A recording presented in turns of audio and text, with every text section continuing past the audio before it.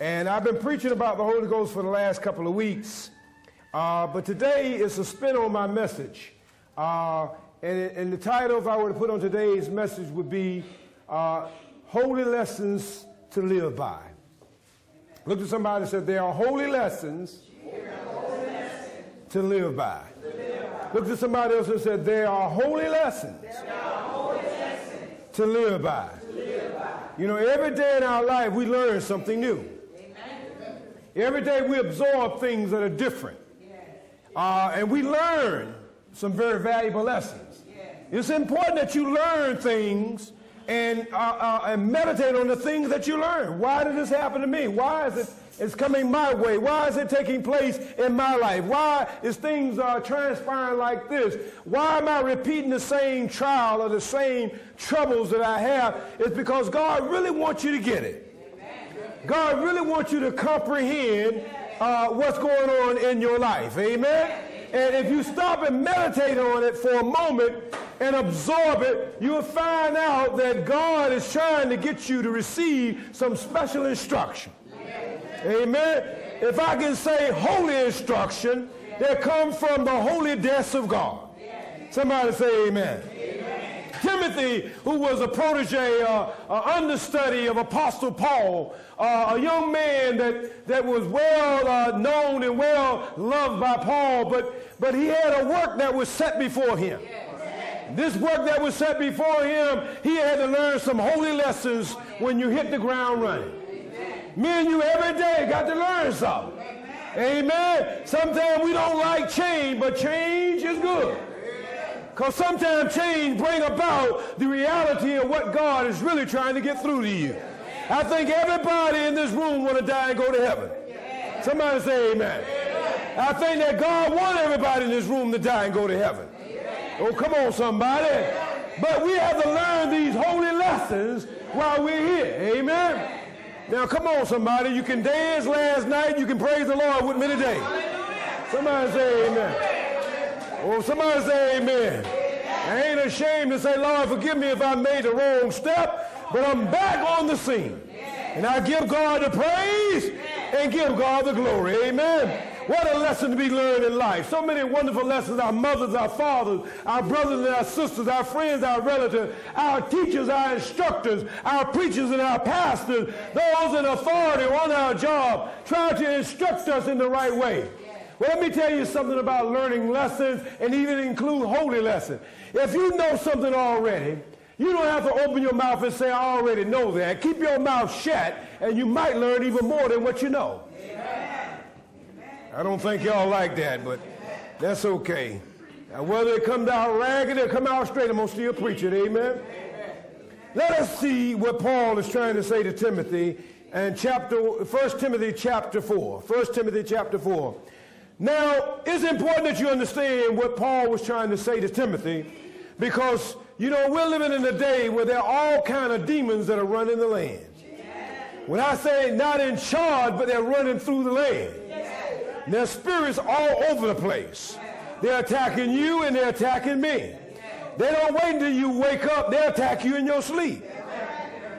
Come on, somebody. Now, Paul said to Timothy in chapter 4, verse 1, now the Spirit speak expressly that in the latter times some have walked away or departed from the faith. How did they get walking away? How did they get drawn away? Because they was giving heed or taking notice to seducing spirits. There are spirits that will pull you off your mark. There are spirits that will draw you away and tell you it's all right, Reverend Watkins ain't around. But beware, because Paul tells Timothy that they're not only seducing spirits, but you might not be aware there are doctrines of demons. There are doctrines of devil where it will use the tradition of man to bring about a lawlessness that's in the land. Oh, come on, somebody. I'm going to get heavy and deep this morning, but I'm going to break it down for you. He said in verse 2, speaking lies and hypocrisy. No one wants to be called a hypocrite. But you got to call it like you see it.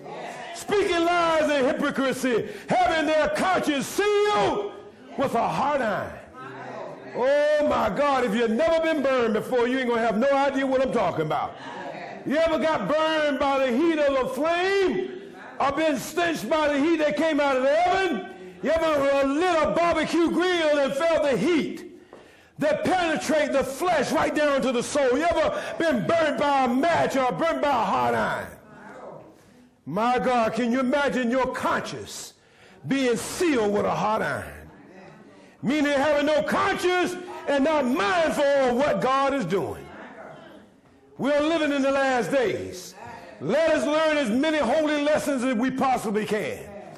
Forbidding to marry and commanding to abstain from meat, which God had created to be received with thanksgiving of them which believe and know the truth. For every creature of God is good, and nothing to be refused if it be received with thanksgiving. Anytime you pick up something to eat, you ought to try number verse 5. You ought to apply number verse 5. For it is sanctified by the word, and it is sanctified through by prayer. You don't know what folks doing with your food in the back room. You eat out and say, I want this well done. They get mad and the waiter look at you with a cross eye. They might drop your meat on the floor. Oh, don't y'all get mad with me now. You got to be on high alert today. The same way that America is on high alert for terrorism, we got to be on high alert for the doctrines of demons. People today are preaching and teaching everything else except the word of God. They're watering it down and they're putting anything in there and they want you to receive it even though they're adding to it.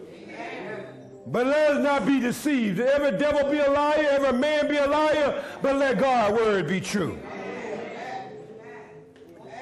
He said in verse 6, if thou put the brethren in remembrance, that whatever God bless is blessed, whatever is sanctified, you become to be, put in remembrance of these things, thou shalt be a good minister, a good evangelist of Jesus Christ, nourishing up in the word of faith and of good doctrine, wherefore thou hast attained.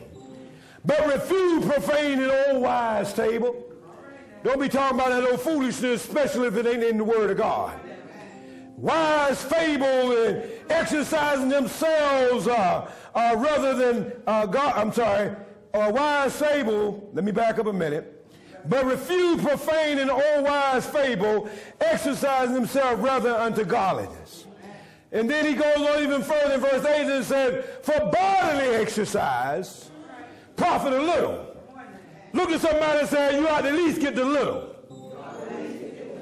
Little exercise won't hurt you. But if you're going to do some real exercise, exercise yourself unto godliness. It is profitable to all things, having promise of the life that now is and that which is to come. You got to exercise your right as a believer. You got to learn these holy lessons even if it means painful.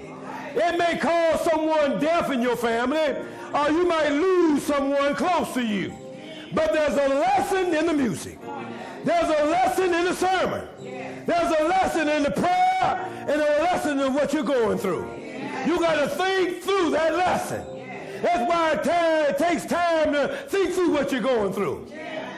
Stay with me now. Be patient with me. He says here, this is a faithful saying in verse 9 and worthy of all acceptance. For therefore we both labor and suffer reproach, because we trust in who? You trust in who? God is alive. We don't know how long God been around. And I don't believe that anybody that ever lived have found God's birth certificate. He don't need a birth certificate. Oh, come on, somebody. God is who he is. And he is what he is. And he said, I am that I am. The great Jehovah. The one that will provide all your needs. And if God is dead, somebody need to show me where his grave. God is not dead, but God is alive. Somebody say, God is alive, and he's living within me. Tell somebody, say, I can feel God living in you. I can feel God living in you.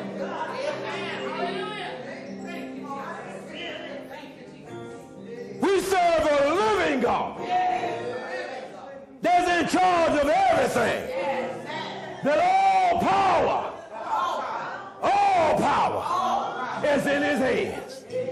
Oh my God. Some people want to blame God for this and blame God for that. I'm here to tell you, put the blame on the real character. That devil who's trying to kill you. That devil is trying to destroy you. He wants your walk and he wants your prayer. He wants you to abandon the faith and go about your business doing your own thing. But one day, when it's all said and done, he himself will be cast into the lake of fire. You ain't got to worry about it. It's already a done deal. You ain't got to worry about whether God's going to rethink this thing. When God says something, it's going to come to pass. Are y'all with me on this? You and I have to learn holy lessons. The devil didn't learn his lesson when he was in heaven. Lucifer, who was an archangel in the presence of God, he was in charge of heaven's choir. He was so beautiful to look upon that God, he blessed him so beautiful that God made him in a beautiful image. But his heart and his spirit got lifted up. And he said, I'm going to be like the Most High God. Oh, come on, somebody. And he exalted himself above the throne of God and convinced a third of heaven's angels. Now, this has always disturbed me. And it might not disturb you, but it disturbed me. How are you already created by the Creator, made in a beautiful image, always in the presence of God because of the glory that God gave him? Already in heaven, it don't get no better than that. And yet he rebelled, thinking he can take over God's heaven. You know something had to be wrong with him from the get-go. Something that had to be wrong with his spirit from the very beginning. To fall such a great height. Oh my God.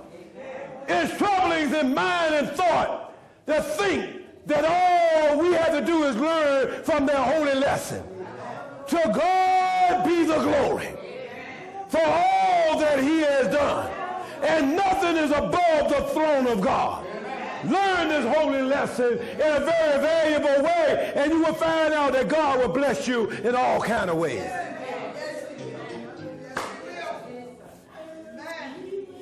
Oh, I don't know if y'all getting this morning.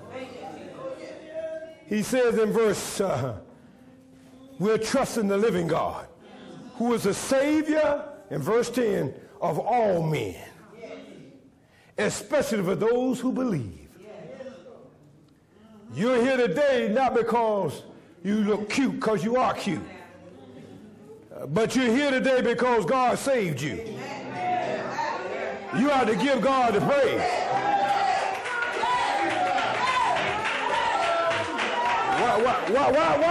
Why did he save me? Because he could have picked anybody else up, but he picked you out. He saw you coming when you didn't see him. He knew you needed his help long before you called on it. And he knew that you need to be touched by his Holy Ghost. Everybody say, Holy Ghost, I need one more touch. These things command, he said, and teach. Verse 12 said, let no man despise thy youth, but be thou an example. How do I be an example? In word, in character or conversation, in love or charity, in spirit, be an example in truth and faith and impurity. Oh, come on, somebody. Today, people that figure they can wear anything, say anything, do anything, and thank God we pleased with the thing. I'm here to tell you the devil is a liar again. See, when you get in the habit of telling the devil he's a liar, it comes to be second nature to you. Come on, somebody. See, some of y'all don't want to call the devil a liar. Because if you're in a cahoots with the lie, come on, somebody, he's going to mess you up. I'm breaking it down, and then I'm going to get deep in the message. Verse 11 says, verse 3, till I come, he says, till I come, give attendance unto reading, studying, exhortation, and to doctrine. Know what sound doctrine is. Not some watered-down version of some man that look good and dress good or appeal on the outward appearance or have some philosophy. Don't go for that hokey-doke. You better know the Bible for yourself. You better read it for yourself so if Pastor Watkins come across wrong, you'll be able to say, Pastor, that ain't what the Word said. Oh, come on, somebody. Today we just take whatever somebody say on the radio, the magazine, the TV, the airway, YouTube, Twitter, and think it's the gospel truth. You better know God's word for yourself. There's a holy lesson to be learned in every area of your life. He says, neglect not the gift that is in thee, which were given to thee by prophecy, with the laying on hands of the Presbyterians. Come on, somebody. Everybody in this room got a gift. Whether you use that gift for God or not is left up to you. But one day when you stand before God, God will ask you, what did you do with the gift, and what did you do with the talent, and what did you do with my son's name? Oh, come on, somebody. And one of the most disturbing parts of Scripture is that Jesus said, many will come to me in that last day and ask me. Oh, come on, somebody. And would ask me, did not I prophesy in your name? Did not I preach in your name? Did not I heal in your name? Did I not deliver in your name? And Jesus will look on and tell them, depart from me, workers of iniquity. You see, they're a holy lesson to live by. If you want God to get the glory out of your life, you got to remember that gift you got belongs to God.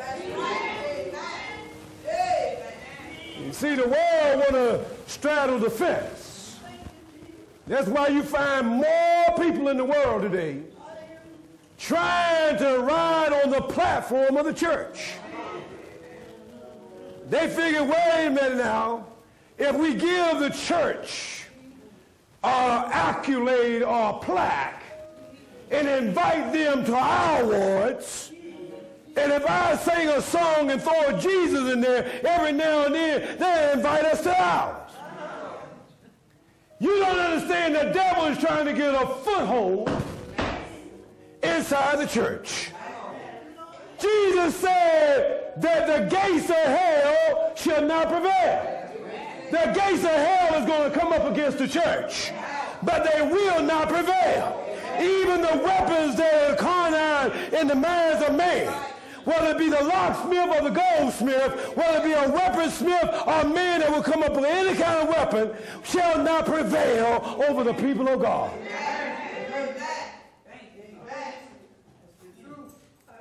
Two more verses. 15 says, meditate. Everybody said, meditate. Meditate. Meditate. Meditate upon these things. You see, you got to give yourself wholly and wholly to them, that thy profiting may appear to all. People can tell by the way you walk if you're walking right. Well, come on, somebody. You can play church, but keep on playing church, and you're going to learn a holy lesson. Oh, you don't have to say amen. What holy lesson is that God don't play? Oh, come on, somebody. He said, meditate upon these things. And above all things, in verse 16, he says, take heed unto yourself. That means take notice to what you're doing. Pay attention to what you're going through. Look at your life and see if your life line up with the Word of God. See if your life line up with what God is really trying to say. Many today thinking they can do things and see things and be places and think it's pleasing to God because they're so busy. Just like Mary and Martha. Mary sat at the feet of Jesus, but Martha was cumbersome. She was worried and troubled about many things, thinking that if she do 101 things, it would be pleasing to God. But Jesus was straightening Mary out, and the holy lesson was, I prefer to sit at the feet of Jesus and listen to what he has to say than to try to do all the things in the world and not be pleasing to man. Look at somebody and say, who are you pleasing? If I can't get an amen, let me get a Give me something. Come on, somebody. Take heed unto thyself and the doctrine. Continue in this gospel. In them, for in doing so, thou shalt both save yourself and them that hear you. Don't you want your loved ones saved? Don't you want to die one day and those who you know serve the Lord, die will meet you in heaven one day?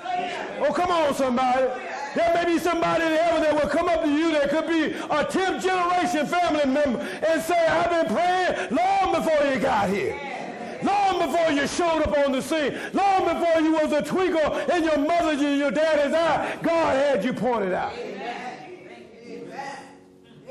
There are many holy lessons to learn. When God comes to save your household, you got to be in the place. You got to be like Cornelius when he was praying and asking God for power of the Italian band, and God spoke to Peter. While he was on the housetop praying, he saw this prayer cloth come down from heaven full of all kinds of creatures and beings that were considered unclean. The Spirit spoke to Peter and said, rise, slay, and eat. And Peter said, not so. Sometimes God will put you in a holy position. And you think because of self-righteousness, I ain't going to do that. But God is trying to teach you a lesson. Don't never say what you ain't going to do. Especially when it comes to dealing with God.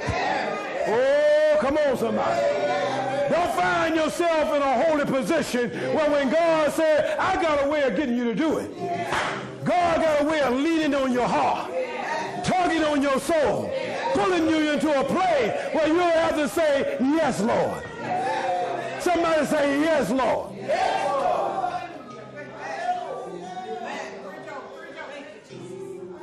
Look at somebody and say, holy lessons to live by. Oh, my God. Cornelius went in there praying, sent some servants down to get Peter. Peter saw this dream, this vision, this trend about 2 or 3 times, and the Spirit told him to rise and slay. And he said, not so. I've never eaten and plan to eat nothing unclean. But what he saw had nothing to do with what he was eating. Had something to do with a holy lesson. God got a way of showing you something if you keep your big eyes open. Oh, come on, somebody. You ever wonder why you got 2 ears and 2 eyes and 1 mouth? Because God wants you to see and hear twice as much you talking about. Oh, y'all didn't like that. I'm sorry if I step on your foot. Come on, somebody. This is the only time I can break bad with all y'all. This is the only time I can preach that and get away with it. Amen. And it ain't me. I'm just giving you what God gave me. God wants you to learn some holy lesson. And sometimes folks step in your toe. Come on, somebody. And it got you to thinking. Come on, somebody. It got your wheels to spinning. Come on, somebody. And you're going up here trying to apex up the life. And you wonder if I'm ever going to make it. I'm here to tell you, if you learn your lesson and learn it good, God got a way of giving you more.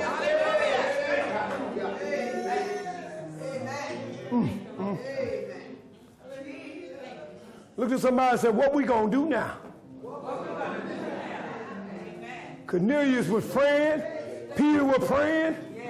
One prayer was going up on one side and one prayer was going up on the other side. And they both got to heaven. And God said, I got to solve this issue. God got a way of solving your issues. Are y'all with me now? God got a way of dealing with your circumstances and dealing with your position. And I want you to understand something. While Peter was praying on one side and Cornelius on the other, God said, I'll meet him in the middle. God sent the men to Peter. Peter went with the men because God told him to go. He went over there, and when he got there, he knew he was a Jew and they was a Gentile. Because Cornelius was of the Italian band. Oh, come on, somebody. And while he was of the Italian band, the thing got so blessed by him and what he was doing because he learned some real good holy lesson about helping others who need help. Reaching out to others while we were put here on earth to do for others instead of always doing for ourselves. Oh, my God. How can you get something from God when your hands are like a fist? I don't know if you want something or if you want to fight me. Come on, somebody. But when your hands are open and you're reaching out to others and you're trying to touch others, God telling you you're blessed to give, more blessed to give than to receive. There's nothing wrong with receiving, but before God can give it to you, you got to learn to give it away.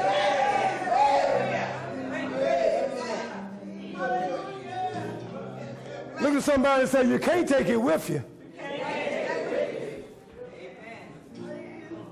I've yet, Junior, to preach a funeral.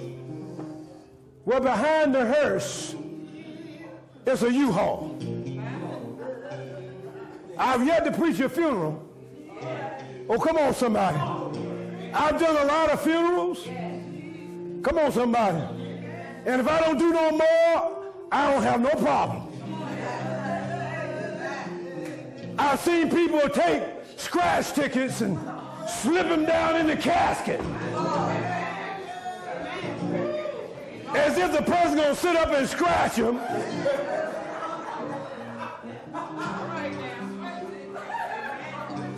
Okay, y'all don't want to hear that kind of preaching. I've seen a whole lot of stuff y'all don't think I've seen. Once you leave here, look at somebody and say, that's it. Until the judgment. It's appointed unto man once to die, and after death, there's going to be a judgment. And everybody in this room will stand before God all by himself. There won't be nobody go man born except for Jesus Christ and him crucified. He's the only one that paid the price in full that you might have salvation through his holy name.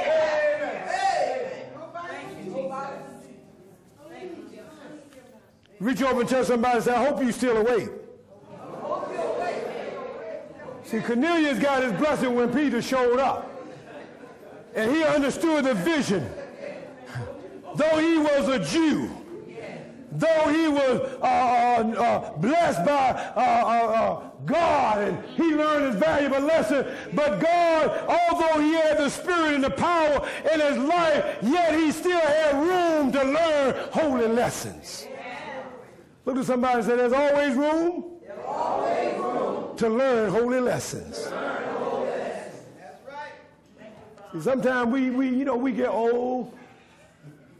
We know it all. I'm going to sound like a broken record from the 60s now. We know it all. Nobody can't tell us nothing. Come on, somebody. And just because your head is pointed don't mean you're sharp. You don't have to say amen. Time is running out, saints. Jesus is coming soon. Ready or not, or prepared or not, the kingdom of God is at hand. Now, I have to be the one to admit it. I'm not the sharpest tool in the box, but I can be a dull knot and I'll cut every now and then. Oh, come on, somebody. You and I need to understand that God had an appointed time for Peter and appointed time for Cornelius, and God allowed the blessings to flow both ways when he understood what God cleaned, thou shalt not call unclean. When God saves somebody, you and I, that ain't none of your business, that's God's business. When God heals somebody, it's a blessing to rejoice, but that's God's power. Let's give God the glory. Let's give God the praise.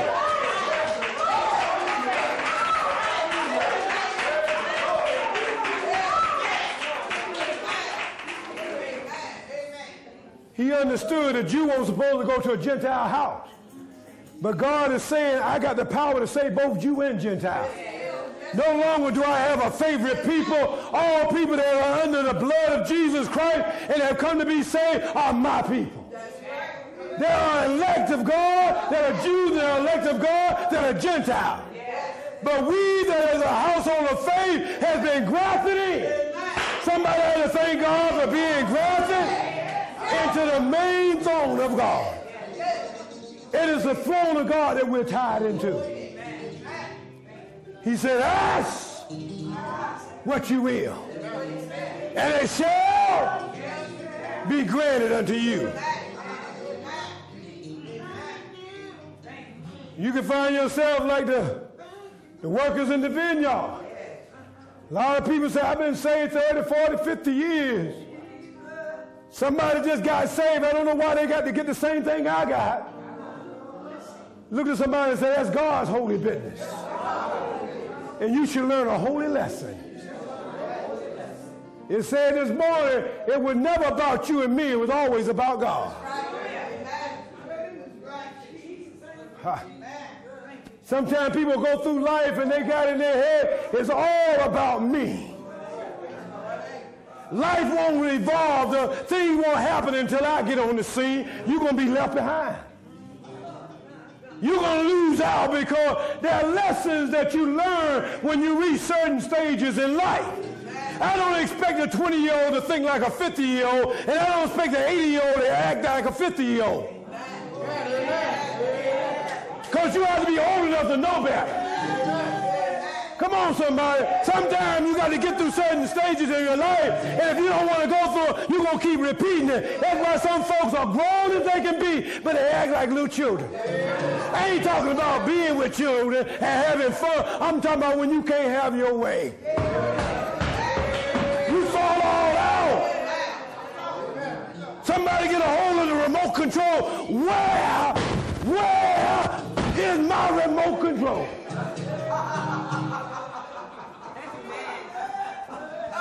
Who then took the key to the house? You'd be surprised. I know what I'm talking about. You know your true nature when you got to deal with issues. There are holy lessons to learn in everything. Think about it for a moment. I don't care how much money you got, clothes you got, food you got, what you got on it, it all was given to you by God. You got to give God the praise for that. You got to give God the glory for that. Well, you know the story. The workers in the vineyard. Man went out early in the morning, get vineyard workers. He went at 6, went at 9, went at 11, went at 3. And then he kept going to the marketplace, and these men were standing in the marketplace idle all day. And the owner of the vineyard said, no man has hired you? He says, no man has hired us. He said, come and work in my vineyard for a penny a day of labor. That didn't sound like much money today, but it was big money back then. Oh, come on, somebody. And those that was in there, and the reason why he wanted all men on hand, all hands on deck to do the work, because the harvest is many. I said the harvest is many, but the laborers are few.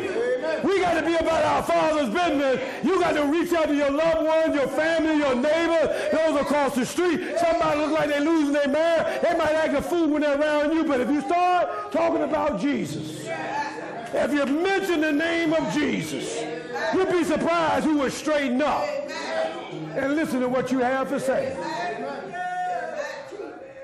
Because some people act like they never heard the name of Jesus. You heard the name of Jesus? They've heard it before. They might not have called on him, but they heard it before. Well, these vineyard workers out there just working up something. It was getting late, 11th hour. Those men that came out and worked 1 hour, oh my Lord, but they're getting a full day's pay. Come on, somebody. See, we got annual leave and sick leave now. We have a mental health day. Oh, I'm just gonna go to sleep today. I ain't even going into work. I'm just going. Oh, come on, somebody. I'm tired. Ooh, Lord have mercy. Y'all know what I'm talking about. Somebody say amen. I know what I'm talking about. You ain't sick, but you want a mental health day. I like to be on the phone sometime when y'all call yourself being sick.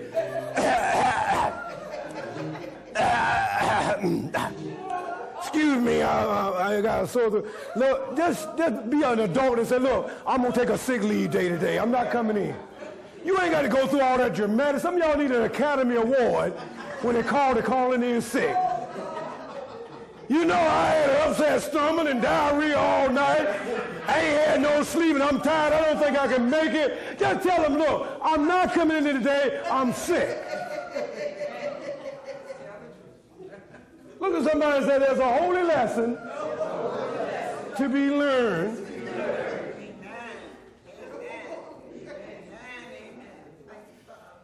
Look at somebody and say all you got to do is be real. Come on, somebody. Well, you know the story. They all came and got their penny, and the one who worked all day thought they should have gotten more than the one who came in the hour. And the guy who worked all day, he's mad with the guy who got paid for 1 hour. The guy who got 1 hour said, man, I've been hanging out in the market all day. I got a full day pay. How many like a full day pay without working? How many like a full day pay without working? Now, I'm not saying you're going to take it. I'm just saying it sounds good to me. But you may feel something wrong with that. But this man worked 1 hour and got a full day pay. But the man who worked all day felt they should have got more because they labored all day. He's talking a spiritual lesson here. It doesn't matter how long you've been in the Lord, how long you've been laboring for the Lord. As long as you keep on laboring for the Lord, it doesn't matter if somebody just got saved an hour ago. They're going to receive eternal life just like you. You ought to thank God you're in heaven.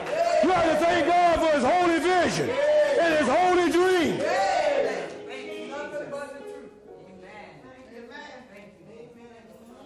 Okay, if you didn't get that, I'm going to teach you this. Look at somebody and say, I hope you learn these holy lessons. You see, you got to be a good example if you're going to serve the Lord. And purity and honesty and truth. Come on, somebody. And character, people are watching you. And they see Christ only in you. They don't know what Christ himself looked like. But if you say you serve in Christ, they're going to see Christ in you. But if they see you in the middle of the week, come on, somebody. Come on, somebody. Come on, somebody. Oh, my Lord. Come on, somebody. I can't show up to Bible study. I can't show up for Sunday school, but I can be everywhere else. It can be snowing, raining, blizzard. It can be all kind of bad weather. But when your mind is made up, you're going shopping. Your mind made up, you're going to be somewhere.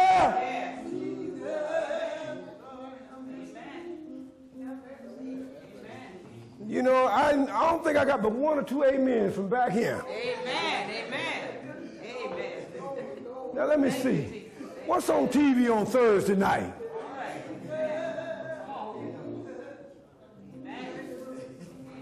Look at somebody and say, that was a holy lesson. Mm-hmm. See, you know, if I don't preach it like this and you don't get it like this, then the blood will be on my hands. See, because the only thing that's going to sustain you and I is the Word of God. Be patient with me. I want to talk about this man who many of you know, Nebuchadnezzar had a son named Belshazzar. And this Belshazzar, after Nebuchadnezzar died, because he lost his mind and God gave him his mind back. What a lesson to be learned.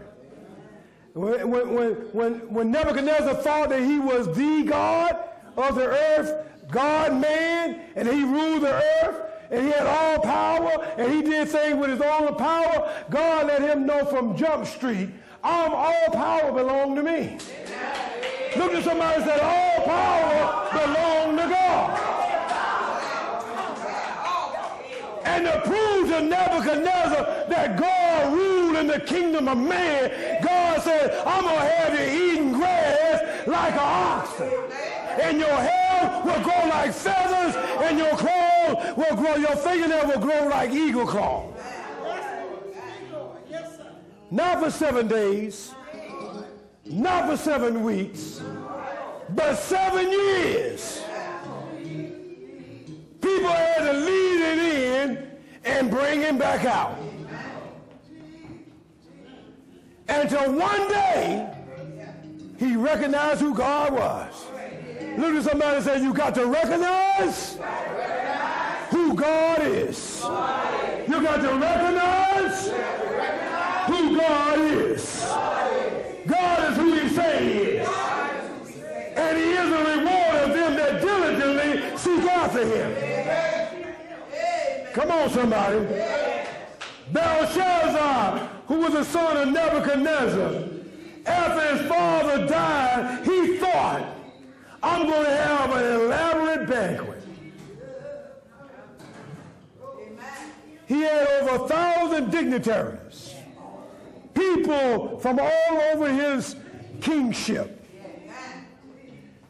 He had all the finest of food and ministers and the best of chefs, waiters and all the best of goblets and plates, platters full of food, and they were just overwhelmed. And he stopped the crowd in the middle and began to say, we're going to toast to our God, the God of silver and the God of gold.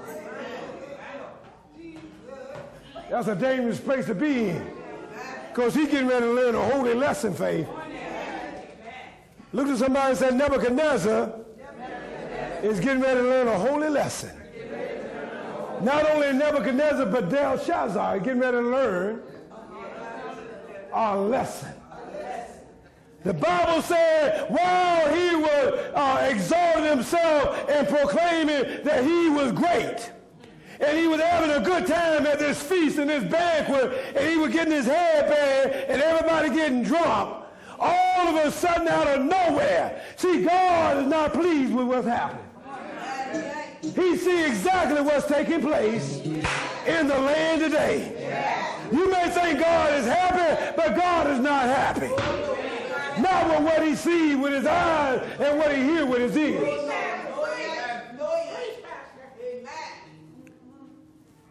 This man, Belshazzar, thought that he was going to have a great time. But out of nowhere, whether it was in his mind's eye or the reality, he saw this huge hand writing on the wall. Now see, you just heard me say that, and that might not mean nothing to you.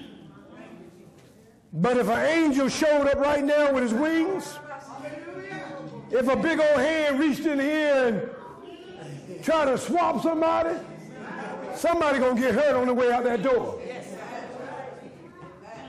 Now you're getting the gist of what I'm saying. Think about this. A big old hand writing on the wall, a message, a holy message to a man who thought that he would go into the temple, that he had robbed the people of Israel of all those holy garments, holy glasses, holy bowls, and that he was going to eat out of them and drink out of them with his unholy self. Now you're getting the message. You can't live any kind of way and expect God to be pleased with it. If you want something from God, you got to live right. Oh, I know God sent his rain on the righteous as well as the unrighteous, and it sent forth the sun bright day on the righteous as well as the unrighteous.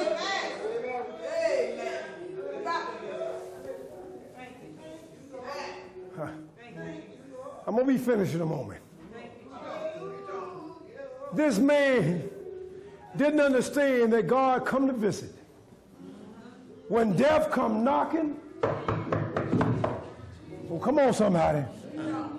You might not hear him when he's knocking. You look up one day and you're strong and strappy. Come on, somebody. Your breasts are erected. Come on, son. Defying gravity. You're looking good and looking strong. And as the years slip away, and before you know it, you're slipping out of life's back door. Not knowing that your life is withering away and your head is turning gray. Your ears are hard of hearing. You're slurring speech and in thought and an idea. Your movement is a little slow. Your breathing has slowed down. Time is easing up on you. And death has come knocking. Well, come on, somebody. Well, you don't want to hear this. If the earth had a roof, come on, somebody, nobody could make it through. But God has opened up the world so you can see into the heaven and give him the praise and give him the glory. Just due to his holy name.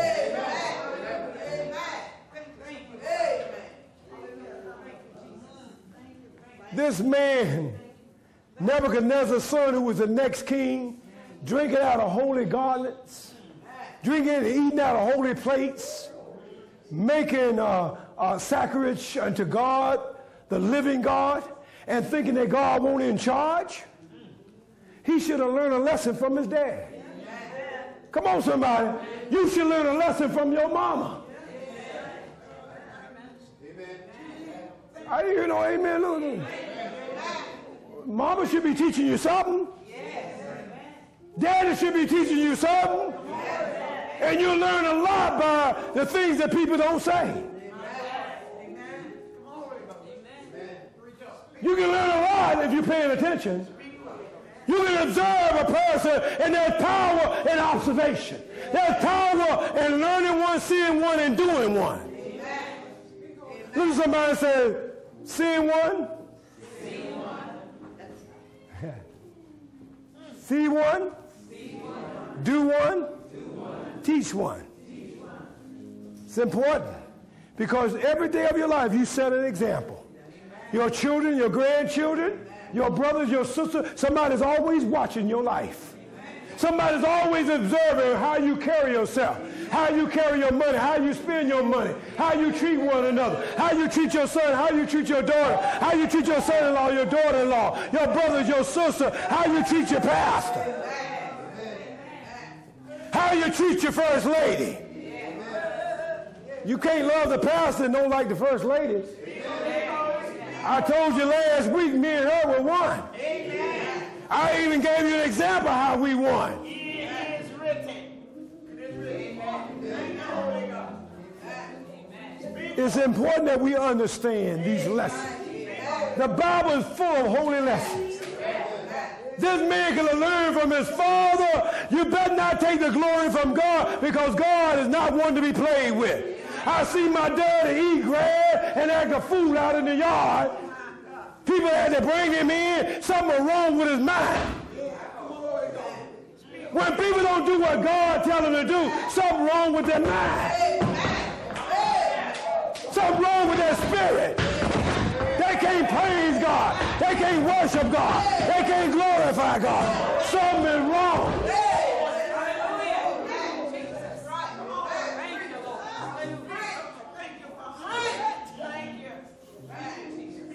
What are you saying, Pastor? You stomping your feet. I'm trying to get you to understand these holy lessons. This son could have learned from the father, but it looks to me he didn't learn nothing. That's what's wrong with our young men and our young women today that are gangbanging. When you leave a child to his own demise. And I tell you, it just bothers me when they know they live in a lifestyle. I mean living a lifestyle that's deadly. And then they think when they get killed that they're going to heaven. I'm sorry to tell you, somebody got somebody twisted. Their thinking is twisted. Many times God will give us a chance. Many times God will open doors for us. Many times God will reveal things to you. We'll sit up in church and we'll look at what's on our iPod. and listen on our computer. And we will Twitter. See, I could take that from you till after the service, but I'm trying to get you to understand a holy lesson, because you're going to miss something. I ain't picking on him. I'll pick on somebody who's trying to fall asleep.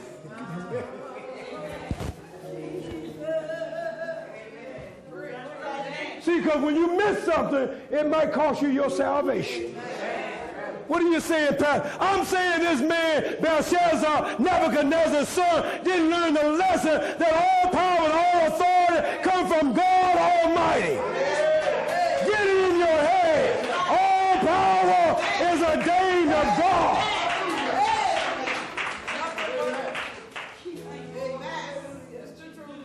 Oh, I know the judge got power.